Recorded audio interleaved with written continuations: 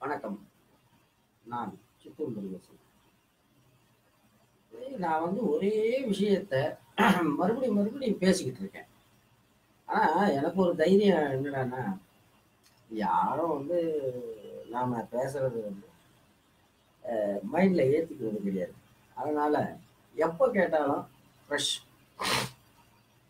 இந்த எழுத்தாளர்கள், எழுத்தாளர்களை பற்றி இப்ப கிடையாது. எப்பமோ ஒரு 15 வருஷத்துக்கு முன்னே கிளி கிளி கிளி கிளின்னு பீச்சாச்சு.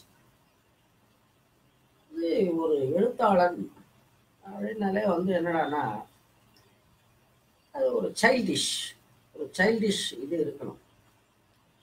அப்பதான் எதையாவது எழுதவோ பேசவோ முடியும். குழந்தைத்தன்மை குழந்தைத்தன்மை இருக்கும். அது இருக்கட்டும். அதே போல இந்த ரொமான்டிசம் அப்படின்வாங்க, அதாவது கற்பனை. இப்போ எனக்கு கூட நிறைய கற்பனைகள் எல்லாம் இருக்கு. அதாவது பிரதம மந்திரி ஆகணும், அது இந்த மாதிரி ஒரு எம்பி ஜெயிச்சு மற்ற எம்பிங்கெல்லாம் ஓட்டு போட்டு பிரதமர் ஆகிறது, அதெல்லாம் ப்ரெஸ்டீஜ் ப்ராப்ளம். அது வேற கேரண்டி கிடையாது. ஏன்னா நம்ம கேரக்டருக்கு கூட இருக்கிறவரே விஷம் வச்சிருவான், அது கன்ஃபார்ம். அவனுக்காச்சும் உபயோகமா இருந்தா தானே. அதாங்க பெரிய காந்தி காமராஜர் நினப்பு. அது கூட இருக்கிறவங்க விட்டு வைக்க மாட்டான். என்டிஆர்லாம் கவர்மெண்ட் கார் வேணான்னுட்டு சொந்த காருக்கு சொந்த டீசலை போட்டுக்கிட்டு காலையில் 8:30 மணிக்கு செக்ரட்டரியேட்டுக்கு போய் வேலை பார்த்தாரு. என்ன புண்ணியம். இதே ஆயா ரெஸ்ட் எடுத்து டயர்டாகி ரெஸ்ட் எடுத்து மெரினாவில் ரெஸ்ட் எடுத்துக்கிட்டு இருக்கு. அவ்வளோதான். Too much is always pad. அது ஒரு பக்கம் இருக்கு. இல்லை, எழுத்தாளர்கள், கலைஞர்னா எனக்கு ஏன் மரியாதை அப்படின்னா, கலைஞர் தானே சிந்தித்தார், தானே எழுதினார், தானே பேசினார், தானே அமலாக்கினார். அதான் அங்க மேட்டர். இந்த எழுத்தாளர் பயலுவன் இவனுங்கெல்லாம் என்னன்னா கையால் ஆகாத கபோதிங்க. 1ஆம் கிளாஸ் பசங்க மாதிரி டீச்சர் அவன் என்ன கிள்ளிட்டான் டீச்சர், இந்த ரேஞ்சு தான். நான் எல்லாத்தையும் மறந்துட்டு இருக்கேன். ஆனா ஏதோ ஒரு பக்கி ஞாபகப்படுத்தணும்.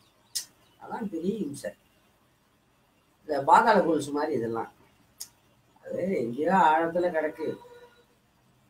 இந்த லேட்டஸ்ட் சம்பவங்கள் அப்படியே பாதாள கொலுசு மாதிரி உள்ள போய் அதை வெளியே கொண்டு வந்தது. எண்டமூரி வீரேந்திரநாத்னு ஒரு ரைட்டர். இந்த ஆளுடைய கதையெல்லாம் சுசீலா கனகதுர்கா அப்படின்ற அம்மா தமிழ்ல டப்பிங் பண்ணி எழுதுனாங்க. நீங்க தமிழ்ல மட்டும் வீரேந்திரநாதனுடைய எழுத்துக்களை படித்தவராக இருந்தால் நீங்க படிச்சதுல பாதிக்கு மேல வீரேந்திரநாத் எழுதுனது கிடையாது. ஏன்னா அன்னைக்கு ட்ரெண்டுக்கு வீரேந்திரநாத் அப்படின்றது ஒரு பிராண்ட். சுசீலா கனகதுர்கா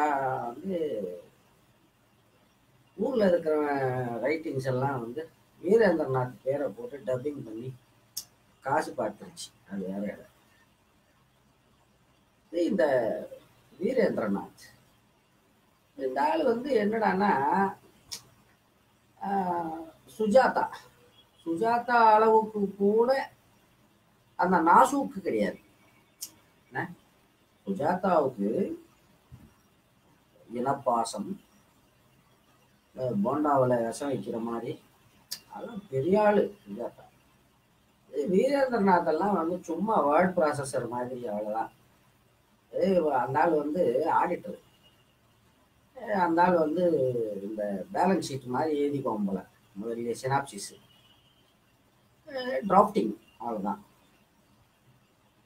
அந்த ஆரம்பத்தில் சில இது அப்போ ட்ரெண்ட் இல்லையா. நாம் பார்டரில் இருக்கோம், இப்படி தமிழையும் பார்த்துக்கிடணும், இப்படி தெலுங்கையும் பார்த்துக்கிடணும். 2 பஞ்சாதிகாரங்க கதை படிச்சிருக்கேன். டிரான்ஸ்லேஷனும் படிச்சிருக்கேன், ஸ்ட்ரெயிட்டாகவும் படிச்சிருக்கேன், எனக்கு அங்கெல்லாம் பிரச்சனை கிடையாது. ஓவர். என்ன ஓவர். இப்போ செல்ஃப் ஷேவிங் பண்ணிக்கிறேன், ஓகே, நோ ப்ராப்ளம். நானே ஹேர் கட் பண்ணிக்குவேன், இது கொஞ்சம் அப்நார்மல். இப்போ யாரோ ஒரு சிற்று இலக்கியவாதி அப்படின்னு வைங்க, அவர் பேரை சொன்னா எனக்கு ஐடியா இல்லையேன்னா அது பரவாயில்ல. அதை விட்டு போட்டு ரஜினிகாந்த் அப்படின்னா, ரஜினிகாந்த் யாரு அப்படின்னு கேட்டா அதெல்லாம் பூனா நக்கல். இப்பதான் வந்து ஒரு இன்டர்வியூ ஒன்று பார்த்தேன். இந்த ஆள் வந்து என்னடான்னா பயங்கரமான நக்கல் பிடிச்சேன். என்னவோ இந்த ஆளுடைய கதையெல்லாம் எடுத்துட்டு போய் சினிமாக்காரவங்க எடுத்து வச்சிட்ட மாதிரி இப்படியெல்லாம் ஃபீலிங். இவர் வந்து ஒரு படம் டைரக்ட் பண்ணார். இந்த படம் வந்து அந்த காலத்துல என்ன அந்த காலத்துல 3 நாள் போச்சு எங்க ஊர்ல. சொல்லுவான் என்னது, ஓனா நாயை பார்த்தா பார்க்குற நாய்க்கு கேவலம்னு, அந்த மாதிரி.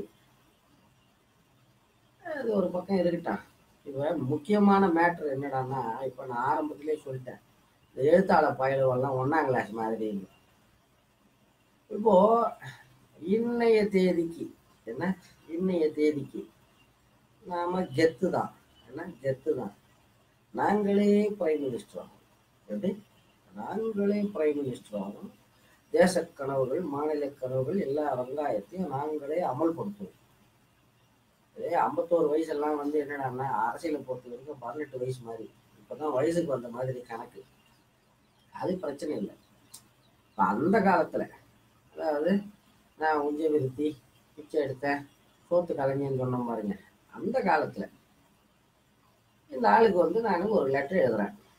என்னன்னு, இந்த மாதிரி ஒரு விஷன் இருக்கு எனக்கு, நீ வந்து இந்த பேக்ட்ராப்ல இதை நக்கல் அடிச்சு கூட எழுதிக்கோ. என்ன இந்த யோசனையெல்லாம் வந்து எவனோ ஒருத்தர் இம்ப்ளிமெண்ட் பண்றான், நாடு நாசமா போகுதுன்னு கூட எழுதிக்க. இதை இம்ப்ளிமெண்ட் பண்றவன போட்டு தள்ளுறவன் தான் ஹீரோன்னு கூட எழுதிக்க. எனக்கு வந்து வாய்தா போச்சு, என்ன வாய்தா போச்சு, நான் அன்னன்னைக்கு என்னுடைய சோத்துக்கு தேடிக்கிறது ரொம்ப கஷ்டமா இருக்கு அப்படின்னு ஒரு லெட்டர் அனுப்பிச்சு. கண்டுல. ஆனா பார்ட்டி எப்படியாப்பட்ட பார்ட்டின்னா, ஆரம்ப காலத்துல ஒரு பார்ட்டி, வேற யாரு லெட்டர் போட்டா உடனே வந்து அந்த அம்மாவுக்கு லெட்டர் எழுதி வர வச்சு ஒரு ரூம்ல தங்கி, அந்த ரூம்ல அங்கேயே செட் போயிடுச்சு. அது பெரிய சீன். அது நம்ம ஆம்பளையா போயிட்டுமே, என்ன பண்றோம், அது இருக்கட்டும், அதுவாச்சும் பரவாயில்ல. அதுக்கப்புறம் இந்த இன்டர்நெட் யுகம்லாம் ஆரம்பிக்குது. இப்போ அந்த காலத்துல வந்து கொஞ்சம் பிரபலமா இருந்தா கூட சரி, அந்த பக்கிக்கெல்லாம் ஒரு மெயிலை ஒன்று அனுப்பி விடுறது, இந்த மாதிரி மேட்ரு, நான் வந்து நோபடி, நீ வந்து சம்படி, இதை பத்தி நீ எதனா வந்து ஸ்டெப் எடுத்தா நல்லா இருக்கும். அது வந்து சும்மா இந்த ஜெயலலிதாவுக்கு ஜாதக பலன்லாம் எழுதி அமிச்சா ஒரு கிரீட்டிங் கார்டு வச்சு பாருங்க, ராமர் கோயில சுண்டல் கொடுத்த மாதிரி, அந்த மாதிரி தான் கருமம்.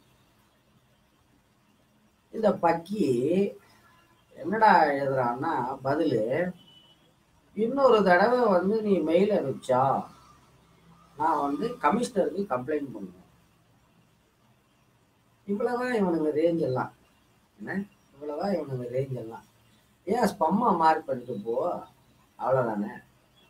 சரி இருக்கட்டான்.